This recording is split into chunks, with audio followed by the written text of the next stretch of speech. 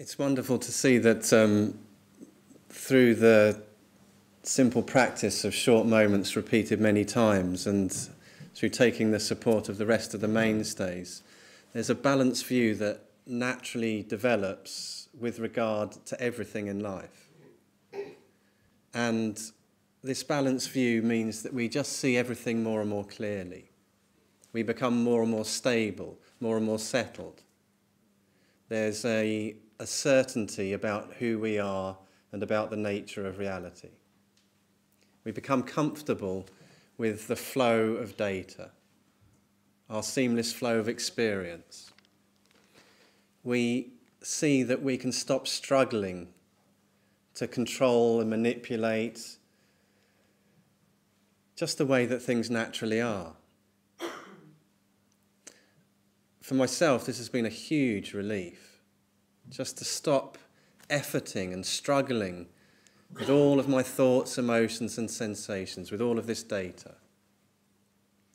And the way that I've developed that ever-increasing sense of ease is just simply by showing up in the four mainstays, by repeating the short moments.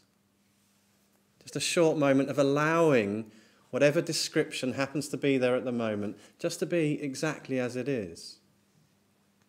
Just resting naturally, resting deeply in this power of great benefit. And the insight that this provides on all of our experience, I find completely fascinating. So, for example, with the question about the pain and the heartbreak you feel when you hear your child crying, and to know deeply that that power of love and care and concern is really the power of love and care and concern for all beings and for everything. And to open out and expand all of our data, to discover this limitless potential to be of benefit. And this was something of a surprise for me, something of a shock, you might say, because I'd led a very self-centered life, very self-focused. And to discover that just by showing up in the four mainstays, I started to live a life that was of benefit for all. And this began to happen whether I liked it or not. I didn't really have much choice about it. Because just by showing up, just by allowing myself to be for these short moments, participating in trainings, coming to open meetings, developing a relationship with the trainer, spending time with other people that were also committed to really getting to know themselves as open intelligence, then this obsessive self-focus just relaxed.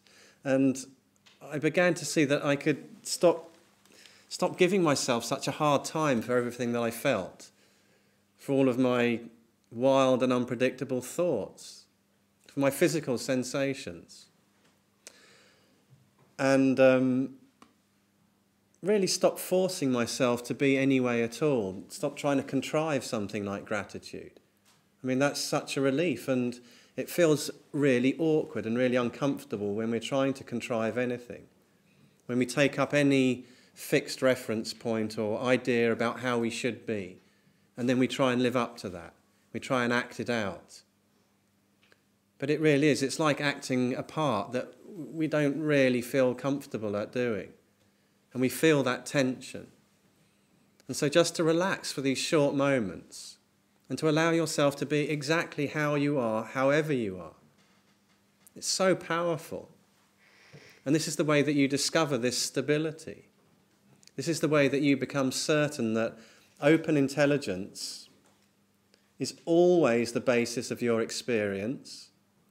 It's always accessible, it's always on, and it's always completely beneficial. So with something like physical pain, and everybody experiences physical pain in different degrees at different times in their life, and I injured myself about 1.5 years ago with a physical injury on my shoulder. And it was really interesting to apply the training really specifically in this instance. So first of all, with the actual physical sensations of the pain.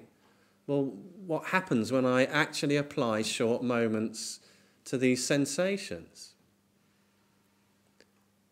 It was just a fascinating experiment to find out what's really going on here, because I had all the stories running about, what the pain was, about how I'd been in pain all day, or, it was this kind of pain or that kind of pain, and all these stories about it.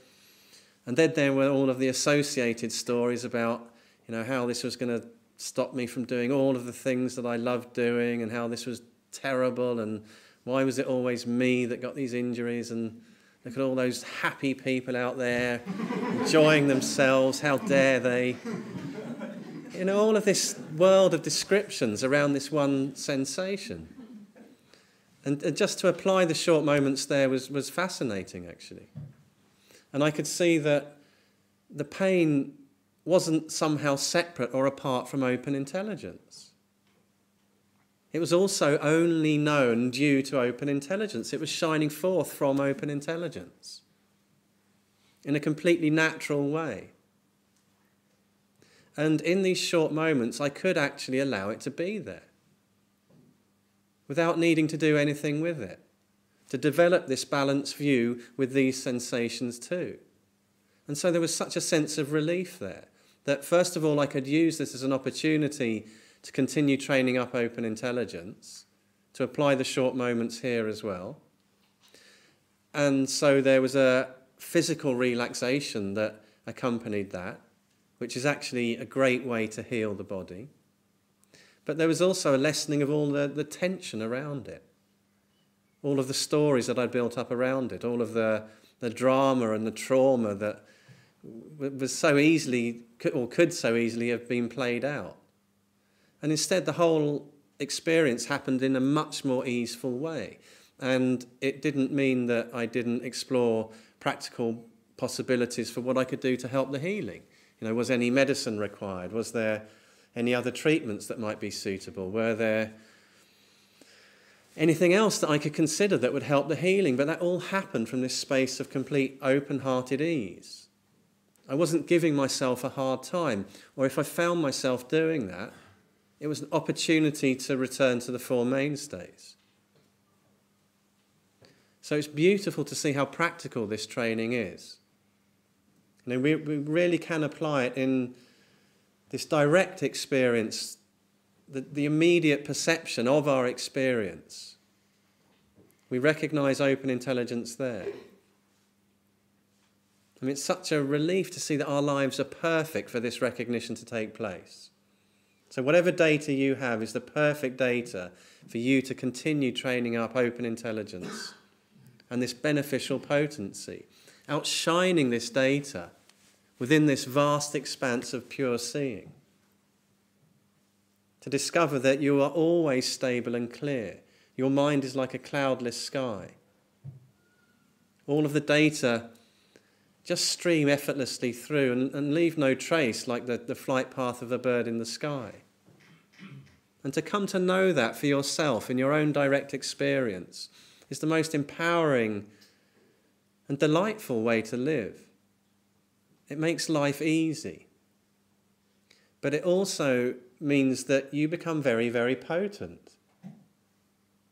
Because all of your data and all of your thoughts about who you are and what you like and what you're good at and what you're not good at can just be allowed to be exactly as they are. And you find yourself stepping up. You find yourself stepping up into your beneficial potency. Again, whether you like it or not.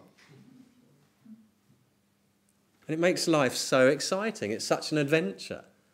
You never know what's coming next, but there's no need to know. You become comfortable with this abyss of bliss. And again, with the idea that there's a lot of work to do. We can develop a balanced view with this data too. So there's no extreme position that needs to be taken. All ideas about this are also naturally and effortlessly included within this vast spread of open intelligence. So we are already perfect and everything is already perfect. However, that doesn't mean that we become completely passive. Our active participation is also perfect. And that can just be as simple as showing up in the four mainstays. It doesn't have to be a huge struggle. I mean, all of you, just by being here, have taken a huge stand for education in the nature of mind, for living a life that is of benefit to all. You know, how powerful to do that. What more important contribution could you give back to the world? Each one of us becomes these demonstrations, these beacons of benefit. Just spreading this stability. Seeing that we take responsibility for our own data. We don't take responsibilities for other people's data, but by our example, other people see what's possible. And I'm sure all of you have seen this in different relationships in your life. Just by you showing up with this complete open-heartedness, one short moment at a time, other people can't help but be affected by this pure transmission. Sometimes it takes a little time because people are so used to emphasizing their data. But again, you show up completely open-hearted and people recognize what's possible for them too. So very naturally, very gently, very organically, this spreads around the world. This spreads throughout human society, completely revolutionizing the kind of human society that is possible, that we all know is possible and that we all want to live. And suddenly we can contribute to that. For me, that was so exciting.